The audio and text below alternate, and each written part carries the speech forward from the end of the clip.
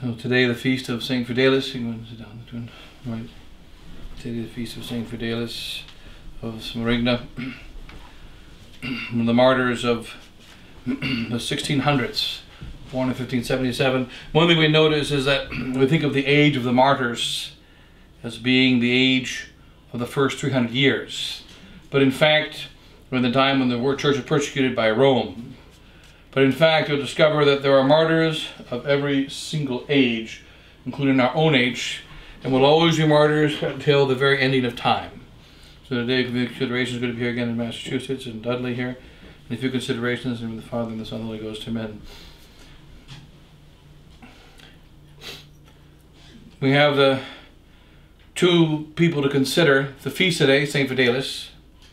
But we have also in the Holy Breviary, as we're reading through this time of Paschal time, reading through the Acts of the Apostles.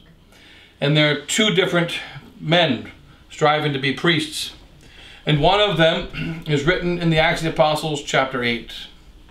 And in the Acts of the Apostles, chapter 8, the message is right there. Just put it right on the, that's the best thing, right? Yeah, and then, so the Acts of the Apostles, chapter 8, and then we read about Simon Magus today. Simon was a magician, and he deceived the people by his magic tricks and was very well popular because of that. And then the apostles came to his place, and they converted many people to the Catholic faith. And it tells us, and Simon went, and Simon listened to the apostles, and he also believed and was baptized.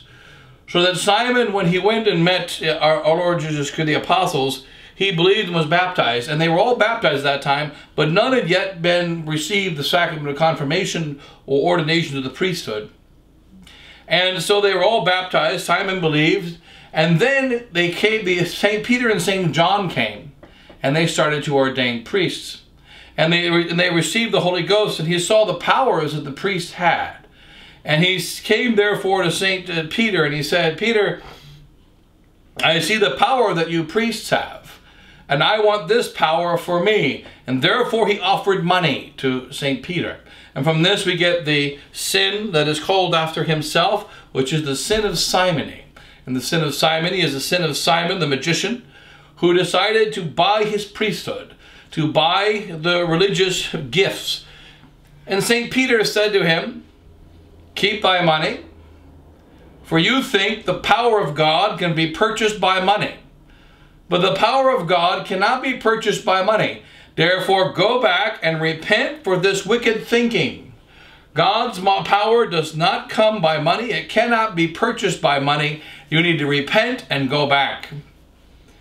And then Simon, like a good Catholic, he said, Peter, pray for me. And if you do not go back, you will fall into the power of the devil and will end in a horrible death, in a horrible way. He said, well, Simon, pray for me. St. Peter, pray for me that this does not befall me. And it's interesting that his name is Simon.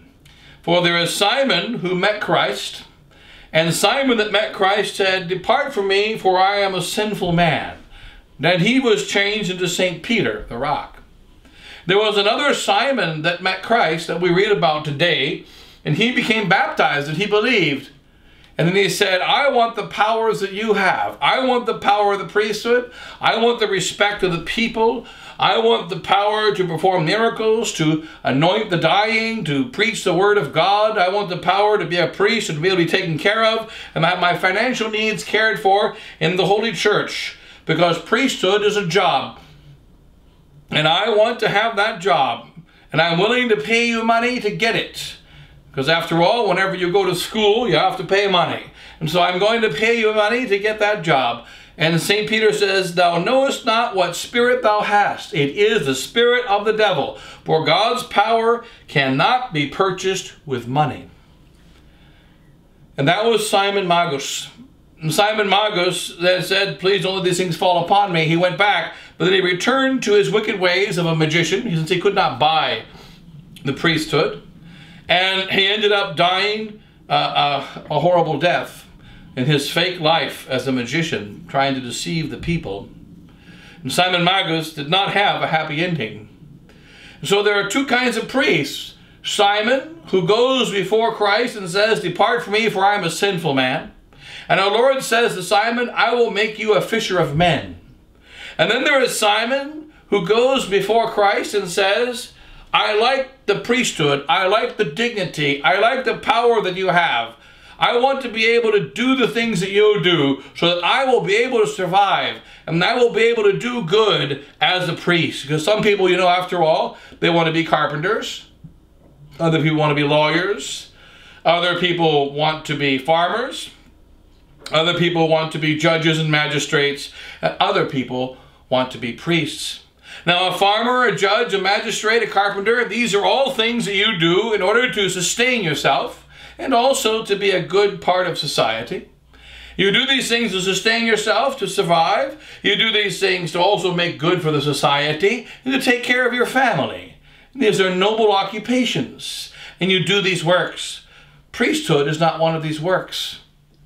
This is one of the very subtle demonic attacks against the church, which happened in the 1950s, and by good priests trying to fight against the problem of bad marriages and the problem of the attack against marriage.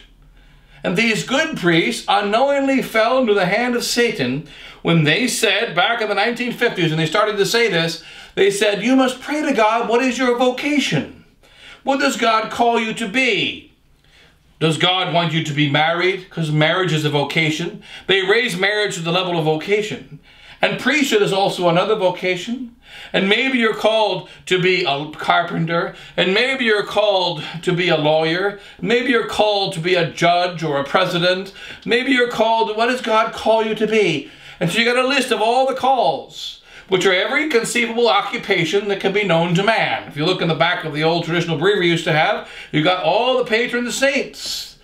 Patron saints of anvil makers, the patron saints of carpenters, the patron saints of every conceivable and inconceivable occupation. And one of them is priesthood. Now what happens when this is done? The priesthood becomes a means of sustenance. And the priesthood becomes another way to get to heaven. Because you can go to heaven by being a doctor. You can go to heaven by being a lawyer. You can go to heaven by being a carpenter. You can go to heaven by marriage. And you can go to heaven by trying to be a priest. Does God want me to be married to a beautiful girl in order to go to heaven? Does God want me to be a priest to go to heaven? Does God want me to be a monk to go to heaven? Does God want me to be a carpenter, a lawyer? Does God want me to be a bachelor? What does God want me to be? And so that I can live through this life comfortably and take care of myself, and then in the end go to heaven. What's my job? Now, when this was done, the idea of Simon Magus entered into the Catholic Church as what a priest is. It's just an occupation to keep people alive. But our Lord Jesus Christ never said that. What he said was that he came to set the world on fire. And what does he will but that it be enkindled? 1,200 years later, one of his spiritual children who had become an alter Christus, another Christ, was in the womb of his mother. And his mother saw a vision in a dream of a dog. And she said, "There is not a baby in your womb, but a dog." And the dog had a brand of fire had a wooden brand in his teeth and fire on both sides. And the dog ran through the earth. And he ran through all the dry fields of the earth and caught the entire world on fire. And that man inside of his womb was called Dominic. And he became the founder of the Dominicans, and he gave us the Holy Rosary. And with this weapon, the whole world is caught on fire. He gave us St. Thomas Aquinas. And with this weapon, the whole world of Catholic truth is caught on fire.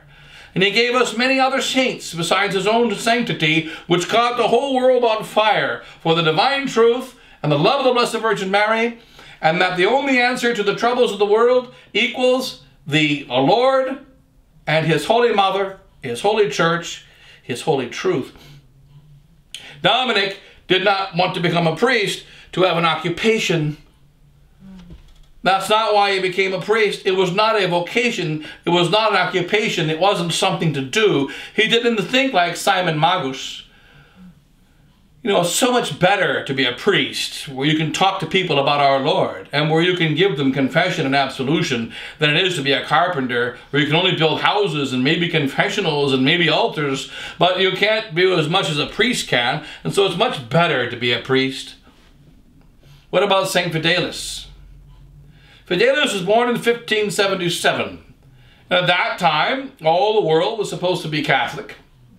He was born in Europe, and the whole world is supposed to be Catholic. But the Protestant problem had arisen at that time. The Calvinists and all the various Protestants rose up at that time. And he said he desired to be a martyr. He desired to shed his blood for Christ. He studied civil law, he studied canon law, he studied theology, and then he began to switch from the school of the things of this world to the school of the things of God, the school of sanctity. And he made great penances for himself, but he devoted himself with great charity to his neighbor. And guess what happened during the life of St. Fidelis? There arose a great plague. There arose a great plague after he was ordained a priest. And what did he do? What many priests at his time did not do. The plague was contagious, like the bubonic plague, and many were dying. He gave himself over completely to the care of those that were dying. He went to their bedsides. He nursed them while they were dying. He brought them the holy sacraments. He brought them food. He brought them shelter. He stayed by their bedside so they would not die alone. And he gave himself over to them. And he was not ever become sick by this virus, by this plague. There were many others that tried to stay away from it and be healthy. Some of them caught the plague anyway and died. What is the spirit of our priesthood? Priesthood is a vocation. And what is it? Our Lord Jesus Christ spoke to his 12 apostles, including Judas, on Holy Thursday night, and he said, "You have not chosen me, I have chosen you." That's a vocation. I have called. What does he call us to? He calls us away from the world, and he calls us to his own side, and he calls us to be apostles and missionaries and captains in his divine army. He calls us to capture the enemies of God, which are the souls in sin, and to fight against Satan. We capture the souls in sin by bringing them back to the divine life, and the divine truth, and the divine love. And we fight against Satan by our own supernatural life that we live by saying the Holy Breviary each day, and by saying the Holy Rosary, and by celebrating the Holy Sacrifice of the Mass, and going around and striving to bring souls to Christ. It's not a job. It's not a way of sustaining oneself. Although our Lord did say the laborer is worthy of his hire. And it's true that the priest should be supported. That is true. It's true that he must also eat. But what is his duty? What is his responsibility? It is to go out and bring Christ to souls, and souls to Christ. And it is not an occupation. It's not a job. It's not something to do. And unfortunately, those priests of the 1950s trying to fight against the decline of marriage tried to say that marriage is a vocation. Marriage is not a vocation. Every boy is supposed to be born, grow up to maturity, marry a girl, have children, and pass on the faith to them and life to them, and then die. That's not a vocation. That's human life. However, some souls are called away from that. They're called to something higher and better. And these are called by God. And they are not called by money. They are not called by intelligence. They are not called by their natural gifts. They are called by God. And God chooses all different levels. Fidelis, for instance, was extremely intelligent, like St. John Bosco. He was really, really smart. He had a photographic memory. He really learned very quickly all the things of philosophy and theology. He was really intelligent. Others had a very hard time in school, like St. John Vianney.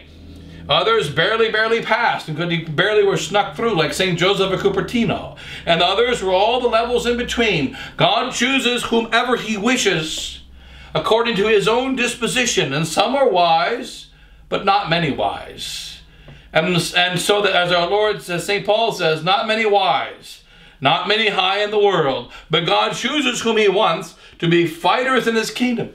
And fidelis, the word fidelis means faithful, and that was what he wanted to be throughout his whole life, faithful, and that is what he was. And what did he do in a non-age of persecution?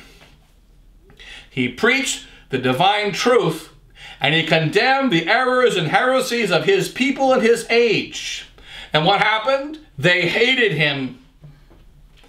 And there he preached the word of God. He preached the truth against the Orthodox of the East. He preached the truth against the Calvinists and Protestants.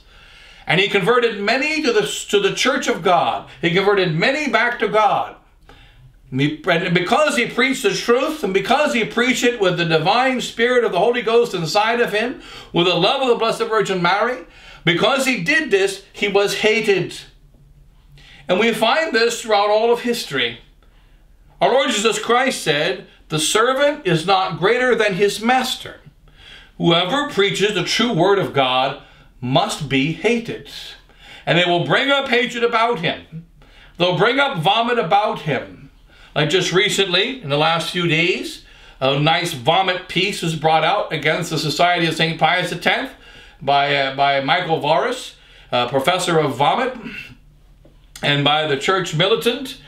And they brought out a vomit piece against the Society of St. Pius X, say that the Society of St. Pius X is a dark, evil, wicked organization that has protected sexual perverts over the last 40 years. And they claim that the Novus Ordo has all the bad priests, and we don't, but the Novus Ordo does. And it protected all these, and it goes through this case and that case and the other case, makes all kinds of innuendos, makes all kinds of associations with a few facts and a whole lot of innuendos and a whole lot of twistings of facts that makes it sound so, wow, this is a dark organization. Going back to Archbishop Lefebvre himself, who rushed across the ocean in order to ordain an American priest. Why did he do that when this American priest left the priesthood and later on became a homosexual? And he's still alive as a homosexual with his partner. And that this is the Society of St. Pius X, this priest ordained in 1980, who left the priesthood in 1984, and who was was gone since those days, and now decided to live another kind of life, an evil life. And Archbishop Lefebvre ordained, he came all the way across to ordain this man. Why did he rush from Europe over to ordain this man? This is a wicked, wicked order, Society of St. Pius X. And they got all the cameras making everything go back and forth, and they got quotations. One superior said, one priest came here who would later be arrested, who would have some kind of problem. We're happy to have Father so-and-so here as our fourth priest. Can you imagine that? A priest welcoming another priest into his priory and letting the people know? And everything is turned to wickedness and darkness. Now, why is this? Another spit upon the Catholic Church. And what's interesting, who are the ones doing the spitting?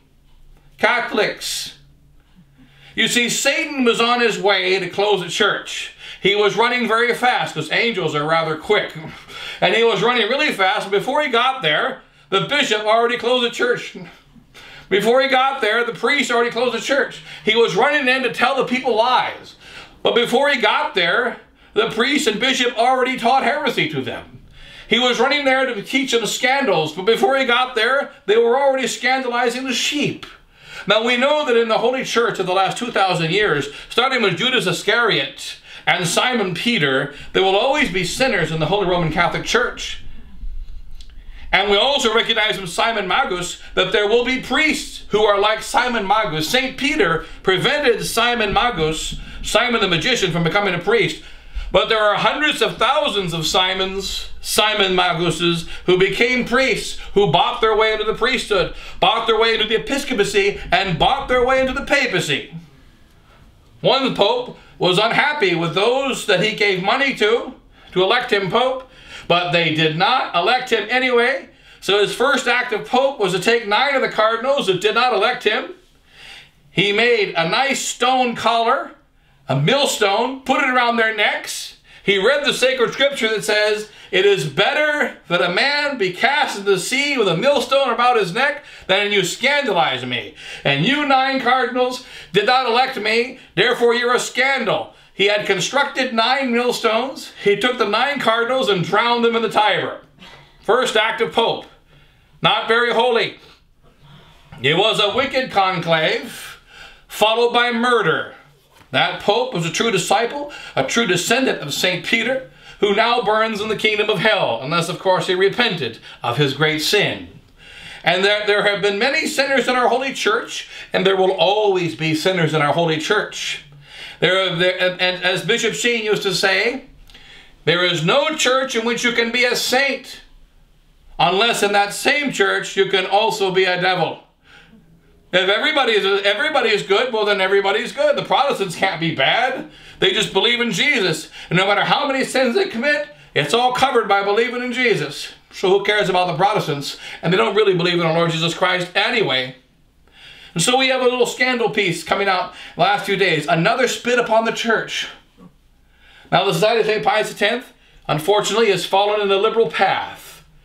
And that it has turned away from God as it should not have done. The society that I belong to. That I had to stand up against my superiors. But not every single act of my superiors was wicked. Not every single thing they did was against God. And they also are human beings who are capable of making mistakes. They also have weakness in them. And that they are not to be condemned for every single mistake or every single seeming mistake that they made. What makes them worthy of condemnation is when they have not stood for the divine truth, and when they have not promoted that truth to souls, and when they have not given themselves over to charity, to take care of souls. There will always be sinners in our holy church. Fidelis stood up and he said, I will be faithful, and I will be faithful in the preaching of the truth against the errors and heresies of the time, the Calvinists. And he converted many of them, and the Orthodox, who shut themselves off from the church.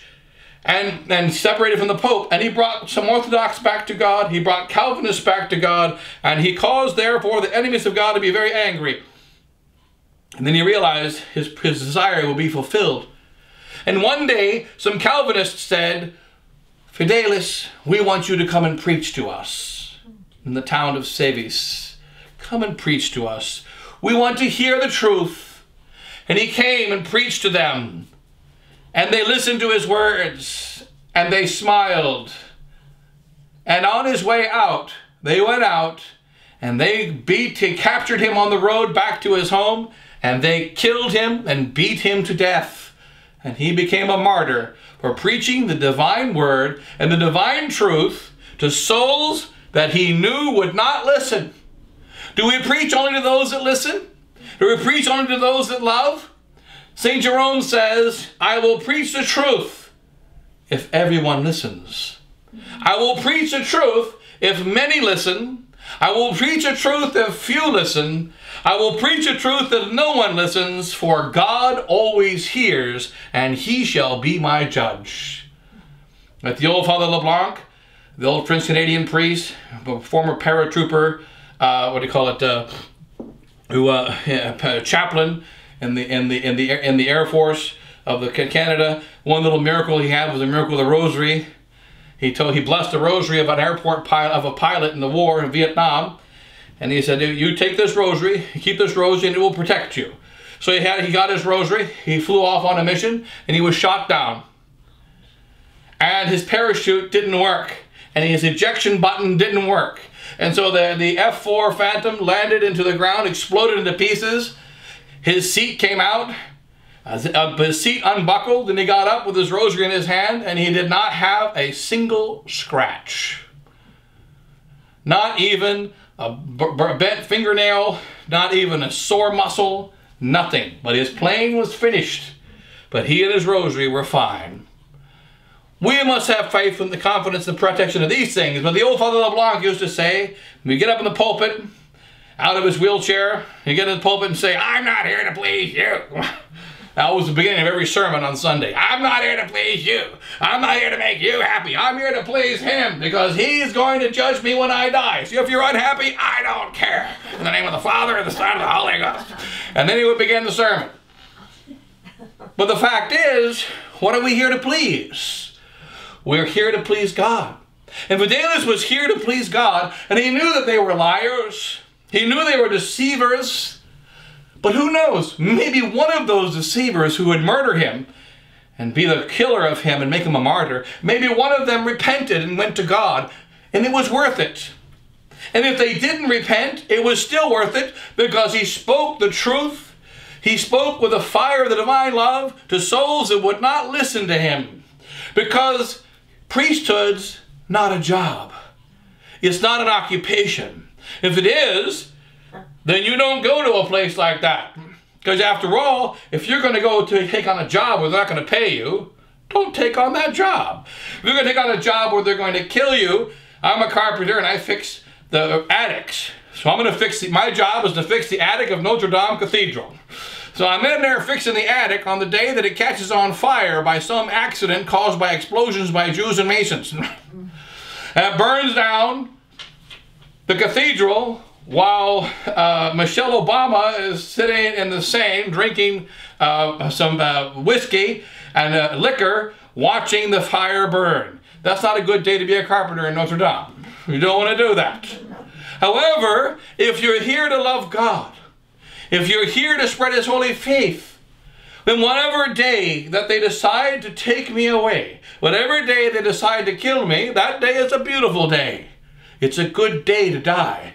If it is a day in which I love God, if it is a day in which I preach his holy word, a day that I'm able to celebrate the holy sacrifice of the Mass, a day that we're able to hold the Blessed Virgin Mary in our hands, have the Rosary always in the pocket, always have it, it protects, and have the scapular on. That's a beautiful day. And if it's a day of life, let it be a good day. If it is a day of death, it's an even better day, for that's a day of passing up into heaven. Priesthood is not an occupation. Simon Magus got it wrong, and Simon Magus is dead and in hell. And there are so many priests that are tempted by the sin of Simon Magus. Now, he was the extreme case because he tried to buy it only for his own benefit. But God allows us to suffer a little bit, to not have security in our futures, to not be secure in what's going to happen to us and how we're going to survive from day to day and week to week. But our Lord will always take care of us. Our Lady will always take care of us. But he allows there to be a few worries and a few struggles so that we decide, are you a follower of me? Are you ready to take up your cross and follow me? Are you ready to imitate me? How many people were paying attention to Christ's most beautiful sermon? The 3-hour sermon that he gave on the cross. When he spoke 7 last words. How many understood what he said? How many benefited that were there at that cross? Many of them struck their breasts that day. Remember at 3 p.m.? They struck their breasts and they went away. They didn't care about his beautiful words. Meant nothing to them. But when they saw the earthquake, and when they saw dead people rising, wow, this is serious. There's earthquake and there's dead people rising. Who cares about the earthquake? And those dead people that rose, they didn't really rise. They went right back into their tombs. They got up, appeared to people, went back into their tombs. They just took a little station break, moved their place of death. That's all they did. But when Jesus Christ preached those 7 last words, they weren't listening to him. And yet those words resonate until the ending of time. And the power of those words transformed the entire world. He wasn't speaking wise and intelligent words. And who was he speaking to when he was upon that cross? Father, forgive them, for they know not what they do. He was speaking to his Father. That's the first word. Father, into thy hands I commend my spirit. He was speaking to his Father, and that was the last word. And what was he speaking to his Father? He was speaking about his love for the Father. And later on, he would tell that Simon Peter, who had denied him 3 times, Simon, son of John, do you love me? I know you've been 3.5 years in the seminary. I know I gave you all kinds of teaching, but I only have one question for you. Do you love me? Yea, Lord, thou knowest that I love you. Simon, feed my lambs. And I have another question for you, Simon. What is that, Lord? Do you love me? Now, he asked this question 3 times. Maybe it's an important question. And what does that question mean? What is a priest supposed to be? He is supposed to be a lover of our Lord Jesus Christ. The trouble with the world today is there aren't any lovers in it. Love is something that a man has. God bless all the beautiful ladies, but beautiful ladies are to be loved. They are not lovers. A man is a lover. The man is the one who must go out and love. And the woman must be lovable. When a woman is lovable, she transforms the world. She brings beauty and goodness and wonder and truth in the world by just being lovable, by just being beautiful. That's how she changes the world. But a man can be really handsome, and it's just disgusting. He's just a fruitcake in the making. The fact is that a handsome man is of no value. He can be really strong, and that's really nice. He can take lots of steroids. Doesn't help. What must a man do? He must love. And the greatest lovers in the world are the priests of God. The second greatest lovers in the world are the monks. These are the lovers that are supposed to transform the world by carrying love to the very ends of the earth. And that's what Fidelis was. Saint Fidelis carried love. Because Deus caritas est. God is charity. God is love. And so when we speak the word of truth, it is love that comes forth from the mouth. It is love that enters into the ears. Fides ex auditu, says St. Paul. Faith comes by hearing. And what do we hear? What the preachers speak. And what are the preachers supposed to speak? Those words that came from that holy cross. That's what they're supposed to speak. Those words that came from the divine lips. And they're not always nice words. Sometimes it is, ye brood of vipers. Sometimes it is, to your closest friend, get behind me, Satan. He didn't say that to Caiaphas, but he sure said that to St. Peter. Sometimes it's get behind me, Satan. Sometimes it's ye brood of vipers. Sometimes they're all having big problems. You know what? You're having big problems right now, and you're really worried, but you know what? I'm tired, so I'm taking a nap. And so the Lord took a nap. It was just a storm. They were just about ready to die. What's the big deal? I'm tired. I'm taking a nap. And sometimes love takes a nap on a boat in a storm. Sometimes love walks across the sea in another storm. Sometimes love is silent. And they speak to divine love and say, are you really a great king? Are you really a miracle worker? And sometimes he is silent, et Jesus tacebat. And sometimes love speaks, and speaks most boldly, and says, thou Caiaphas, you are going to see the Son of Man coming with great power and majesty, and you are going to see him come to judge the living and the dead, and you shall be judged. Love has so many words. And they come out in so many different ways. And that is what truth is supposed to be. Truth comes out of the mouth, and it comes out in love. And love will say so many things. For instance, when he's being crucified, Father, forgive them. When St. Stephen is being stoned to death, lay not this sin to their charge, O Lord. And yet, in other times, condemnation. How do we know what to say? How do we know when to say it? What is supposed to guide us? Therefore, the love equals when Christ speaks to the priest and says, Simon, not Magus, Simon, son of John, Simon Bar-Yona, do you love me? Dost thou love me? Yea, Lord, thou knowest that I love thee. Then feed my lambs, feed my lambs, feed my sheep. And there is where there are troubles in the world today, because the priest of God, he doesn't love. And the priest of God is not feeding the lambs. He is not feeding the lambs. He is not feeding the sheep.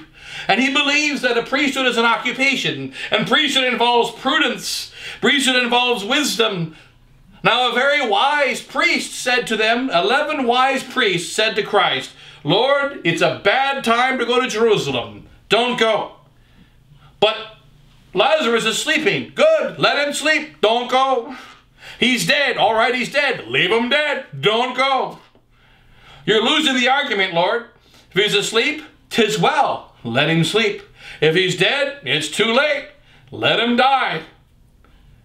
And Christ says to him, to them, these apostles, I am glad that he's dead. He's your friend. You're glad that he's dead. What's going to happen when we die? I'm glad that he's dead. For this death is for your benefit.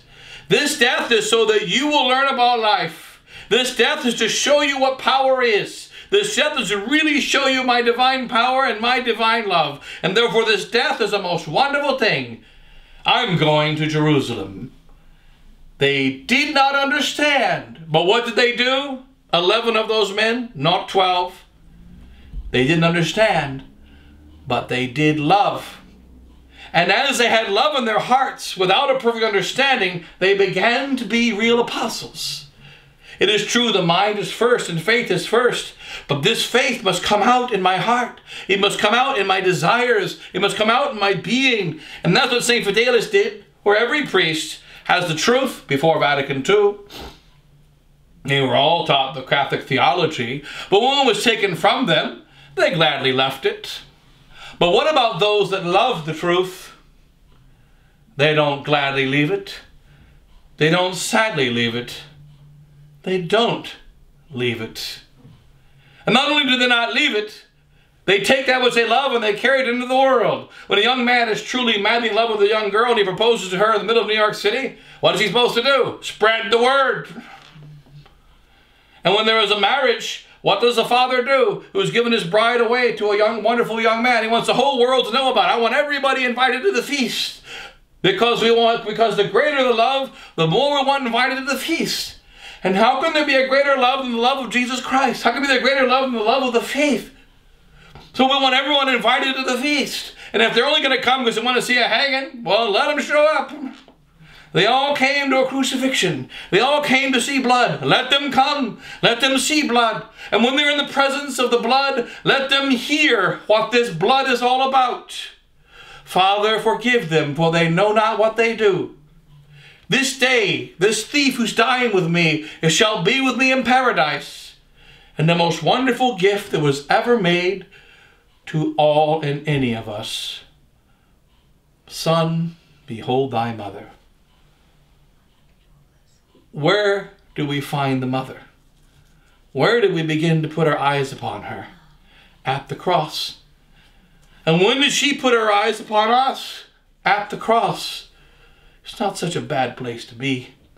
There is no safer place to be than with our mother. And John was very wise because he was there with the mother. He was there. Peter was out weeping. It's nice to weep, but it's better to be with the mother. Should have wept the next day. It's better to be with the mother, but no matter. Even though he wept with the right heart. And he was able to stay alive because he stayed with that mother. Peter did not abandon that mother. And Peter also was the son of that mother. And he became Saint Peter because of it. There are many wonderful things that happened in that last sermon of Christ, but no one was paying attention at the time. Well, the words still have power, and the words still spread. In St. Fidelis' final words, they were listened to by heretics. What were they words about? They were certainly words about the divine love.